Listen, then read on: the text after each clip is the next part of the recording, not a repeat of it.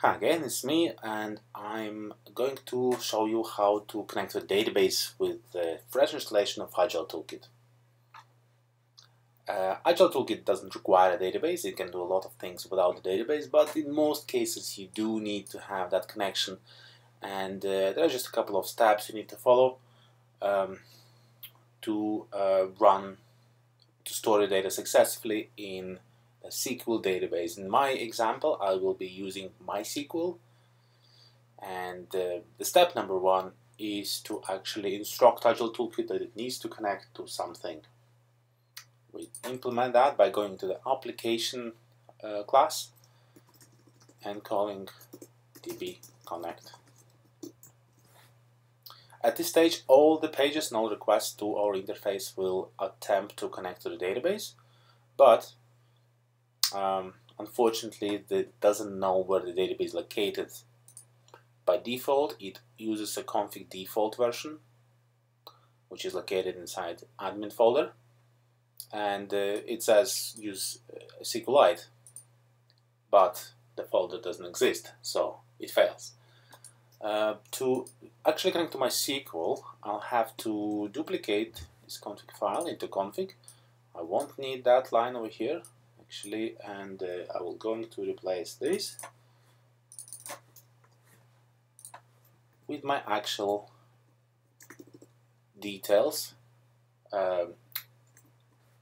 with actual details of my database, username, password over here, and the database I'm willing to connect to.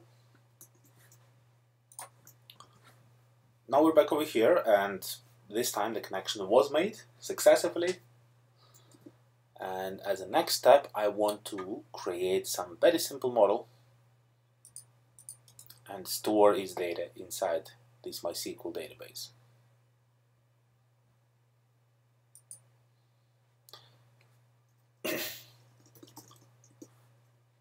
As you might already know from the documentation that we need to define models first before Agile Toolkit can use them by creating a folder model inside my lib, or it can actually also be inside a shared folder. And I will create a model called user.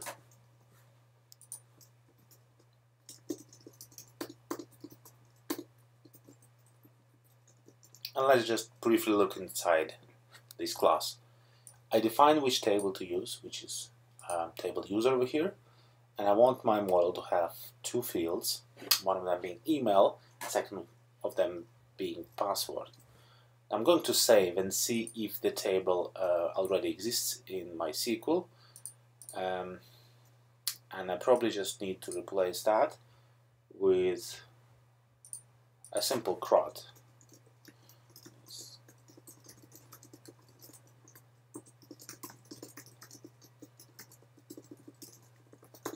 So I want the user to be able to manage the records inside the user table, and the table actually doesn't exist.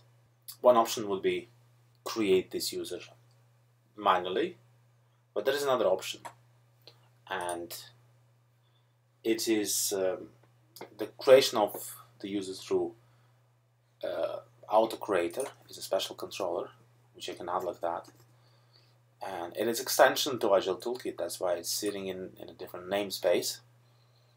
And sorry, wrong file. It needs to go inside the user. But before actually it can work, I need to install this lib. And so it happens that it lives inside the standard pack of ATK add-ons. There's no documentation for that yet, but I will draft an article because this is a really nice thing, and I will publish it on my blog.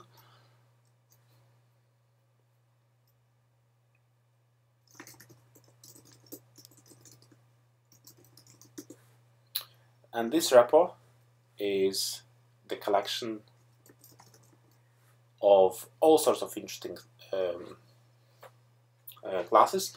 As you can see, it has this AutoCreator, which actually supports both MySQL and SQLite. Right?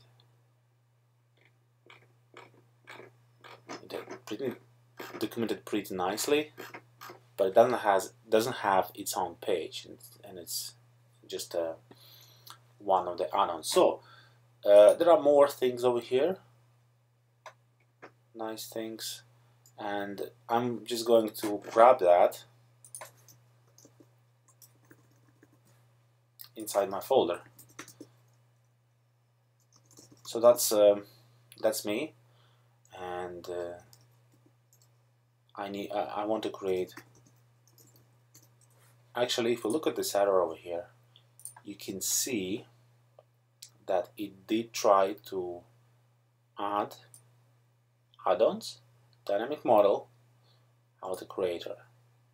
So essentially, this folder should have a folder called add-ons, and it will be just pull it from there. Let's see if it worked, and it did. Awesome. And now I can add a user and test password 123, and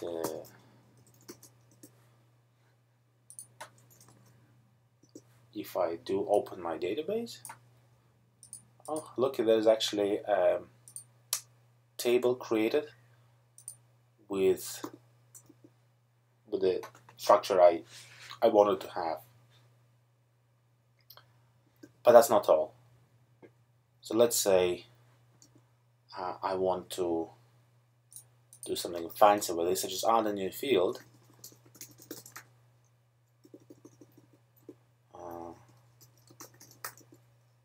Okay, I'm just going to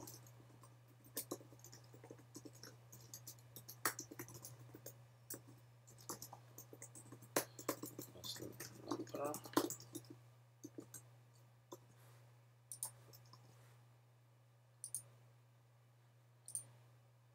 Okay, so my record remained over here. I can add another user, test2.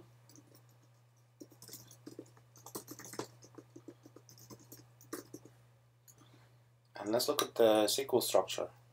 So actually was changed, and it added a new field, but it didn't figure out that it should be integer. I can probably change that myself. Okay, I think I need to go there. But the main point of this creator is that it gives you some resemblance of the database structure without you ever needing to go and create your table. So it is somewhat helpful and in the way how you generate your database.